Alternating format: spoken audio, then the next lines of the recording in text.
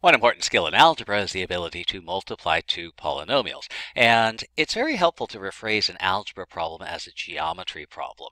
And in this particular case, well, you might remember from geometry, if I want to find the area of a rectangle, I can find that area by multiplying the length and the width. So the area is the product of length and width, and in algebra, if I want to find a product, well, product of length and width is the area of a rectangle. I can find a product by finding the area of a rectangle. And what makes this work is that area is what's called a conserved quantity. And the idea is I can break a figure up into several regions, compute the area of each of the pieces, and then add those areas together. And the areas of the individual regions may be easier to figure out than the area of the whole figure. So let's take a look at that. So let's say I want to multiply 3x minus 7 by 2x plus 1.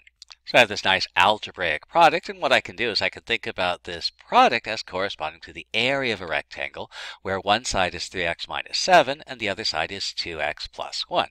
Let's go ahead and draw that. Now, you defeat the purpose if you find the area of this rectangle by multiplying 3x minus 7 by 2x plus 1. What makes this work is I can partition this rectangle into a bunch of pieces, each of which has an easier area to compute. So to do that, what I'm going to do is I'm going to cut this rectangle into pieces, and I'm going to cut it in such a way that each term of each factor gives me part of one side. So I'll split it like this, and now I have a bunch of smaller rectangles, but each rectangle has a very easy area to compute. So, for example, this first rectangle, this is a rectangle that's 3x wide by 2x in height. Here we have a minus 7 by 2x rectangle. Here's a minus 7 by 1, and so on. So I'll find the area of each of these sub-rectangles.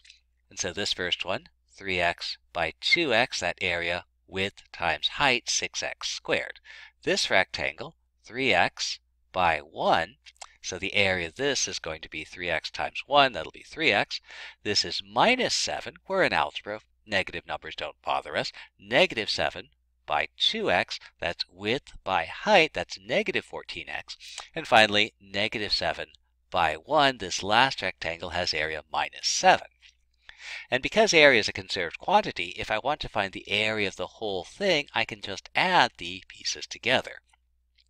Now, if we've set everything up as efficiently as possible, the terms along what we might loosely call a diagonal will be of the same degree, and we can add those terms and write our sum along the outside.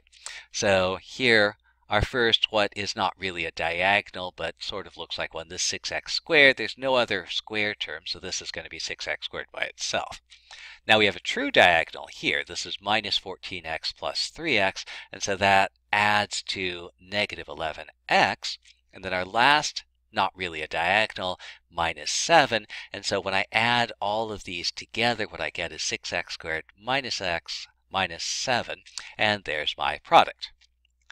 Now, you might think about, well, let's see, what if I multiply something that looks like this? Well, you might have been taught how to multiply two polynomials using something called FOIL, which is an acronym for first, or it's, I forget. But the problem is that FOIL only works on problems that are specifically constructed to use FOIL. And what that means is that most polynomial products can't be done using FOIL. Forget FOIL. FOIL is useless for almost every polynomial product. So we can, however, find products this way. So again, the product is going to be the area of a rectangle where I know the two sides. One of them is this, the other one is this one. And so my rectangle, x squared, 2x minus 5, there's my first factor. And the other one, x squared minus 5x plus 2, there's my second factor. And I'm going to cut this rectangle apart so that each term of each factor is one side of a rectangle. So there's my partitioning. And again, I can go through and find the areas of each of these individual rectangles. So this first one, this is x squared by x squared. So this first rectangle has area x to the fourth. Next one, this is x squared by minus 5x. There's my side.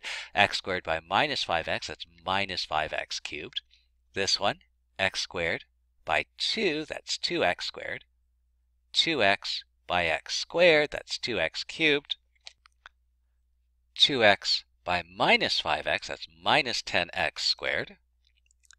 2x by 2, that's going to be 4x, minus 5 by x squared, minus 5x squared, minus 5 by minus 5x, that's 25x, minus 5 by 2, that's minus 10. And again, if we've set everything up as efficiently as possible, the terms along the diagonal should have the same degree, and I should be able to add them. So let's see, our first diagonal is just this x to the fourth. Our next diagonal, 2x cubed minus 5x cubed, that gives us minus 3x cubed. Our next diagonal, which is a true diagonal, here's minus 5x squared, minus 10x squared, plus 2x squared, that's minus 15 plus 2, that's minus 13x squared. Our next diagonal, 25x plus 4x, that's 29x. And our last diagonal, minus 10.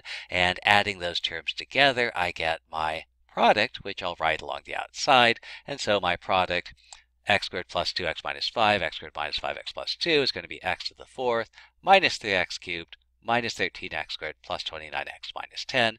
And there's my product.